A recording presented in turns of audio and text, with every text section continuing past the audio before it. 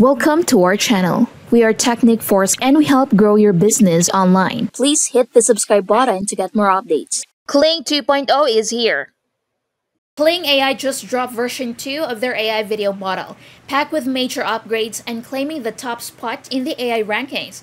But is it really that good? In this video, you will find a detailed review of Kling version 2. We will test it in action against other state-of-the-art models like Runway Gen 4 and Google's Veo 2 and find out if it's really worth your time and money. So the first challenge, woman looks down at her hands as the camera follows her gaze, then a parrot gently lands on her hands. So this prompt challenge includes a consecutive complex motion.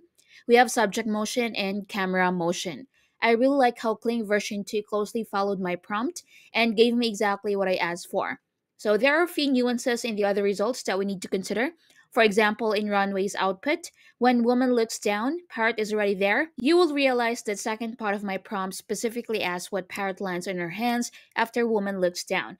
So Google's Veo 2 followed my prompt carefully, but it feels like everything happened all together versus when you look at Kling's output, you will clearly see the consecutive action being followed step by step. So the next challenge is about rendering environmental effects. Flooding is a big challenge for AI video models.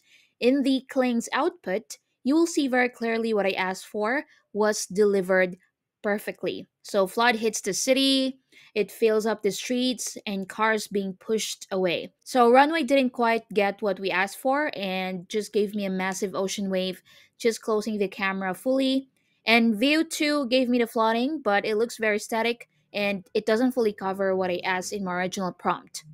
So in the next example, we are challenging models both from dynamism perspective and prompt understanding perspective. I really like how dynamic Kling's output looks like. So if you look closely, you may realize that the coherence of our character's face diminishes a little bit, but it's in acceptable ranges. The galloping, the high-speed action, and the dynamism is here. So the camera circling around her is not fully rendered here. Runway output, on the other hand, looks again very much slow motion, and it's not really high speed as we ask. I think shot itself is fine. I think Google's Veo 2 output is not even usable. In the next example, we have again a dynamism and prompt understanding challenge. So we have an old library with levitating objects, and additionally, we have a camera motion here. We want camera to tilt downwards, so Kling gave me floating objects, furnitures, and books in the old library in a great way. I also got the camera tilt down as I wanted. Runway managed to give me floating objects. It doesn't look as natural as Kling output, but we got what we asked for.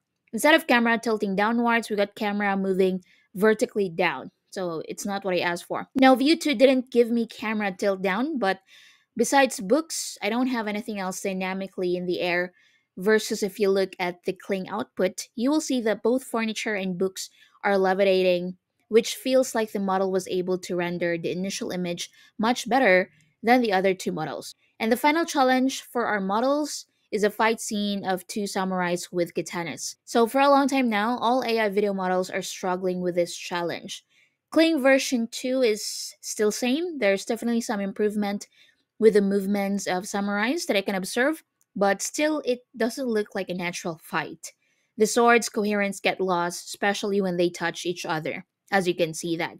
Model struggles a lot to render it properly, and similar problems are observed with Runway Gen 4 as well. Even the coherence of katanas disappear in between. I like that Runway's output was very dynamic. They really look like they engaged in an active fight, which looks natural, and Veo 2 output looks more like a slight disagreement than a katana fight. Now let's also quickly compare Kling version 2 to previous version, which is 1.6. So in this challenge, what I like the most in the new version is a slight little push that man is giving to the eagle when he wants eagle to fly away, versus the initial shot of Kling 1.6 looks a little bit more static. After the slight push, how eagle finds its balance and wings are dynamically moving versus 1.6 looks a bit static. So in this example, I have a wolf and I also want camera to follow the wolf while running in fast speed. So I think this is one of the good examples that how well Kling version 2 improved in comparison to previous version. Kling 1.6 output, it almost looks like the wolf is crippled versus version 2 output pretty much just flows nicely. So motion looks very dynamic and natural. So in the next example, I'm trying to understand improvement in terms of human emotion rendering, and prompt is very simple. So one thing I like about version 2 output is their lips are not moving. Finally, in Kling 1.6 output, every single time when I added motion, lips were almost moving, which was a little bit annoying. It's good to see that it has improved, and less challenge is a gunfight in a gas station. So here we have a complex motion, and again, the version 2 output looks very dynamic, but dynamism then becomes a little bit chaotic. Coherence drops, we have new people appearing, emerging, and some of the existing ones disappear. And version 1.6 output looks a bit more static, however, coherence is much better.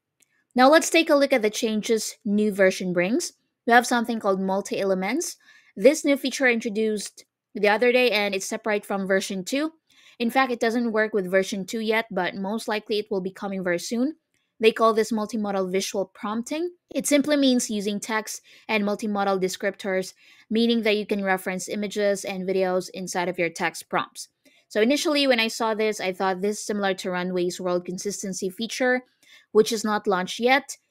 So, but after playing with that, I realized it doesn't have that sort of flexibility. It's more similar to Pika's recent feature, which is Pika Swap. So we have swap, add, and delete features. Simply, you can upload a video, and this video doesn't have to be generated on Kling, and you can delete objects and elements from these videos dynamically. So I think this is really cool. I had this original video where I had a parrot on the shoulders of the robot. After that, I uploaded that to Kling and I dynamically selected a prompt. The cool thing here, when you upload a video and select an element, Kling provides you a prompt template. You don't need to remember all of these prompting structures. So after writing the prompt and specifying that I want parrot to be deleted from the original video, I got this footage. So in the same way I use add feature, I uploaded this video here. This is simply a lava entering from the cracks of an old opera house. And then I uploaded this image of a subject. Then I wrote using the context of reference video, seamlessly add running woman from image. So we are simply saying to add this woman to this scene. And this is the end result. Looks like I actually wanted to show you swap feature as well.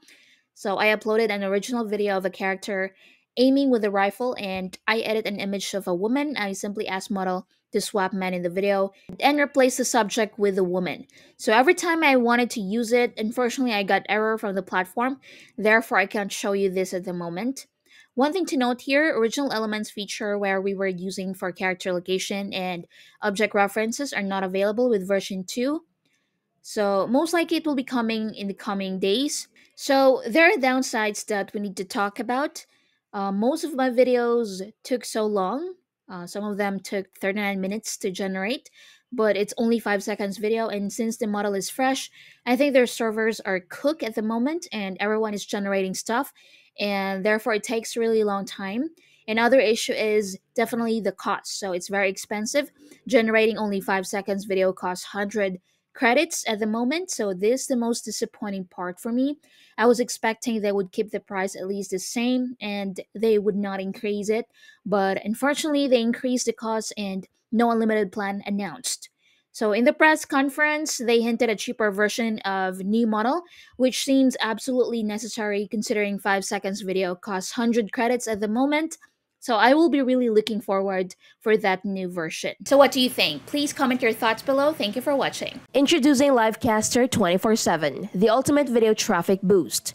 Multiplier organic reach and audience with live, dynamic video programming. Live stream from most any social media platform and multiple your reach up to 10 times with Livecaster 24/7. Supercharge your marketing reach with Livecaster 24/7's powerful features. We get a 3 times boost in reach from live streaming. Social Baker reports 92% extra reach for live videos, and reach tests just 48 hours after publishing. Live videos have the most reach among all the video formats on social. Live stream pre-recorded videos and show your best content to the world. Go live on any platform, Livecaster 24/7 makes it easy. Facebook, YouTube, Instagram, TikTok, X, Amazon, LinkedIn, Kick, Twitch, Stream, Rumble, and the rest of them. Content creators get a reach boost and get more viewers for your existing content.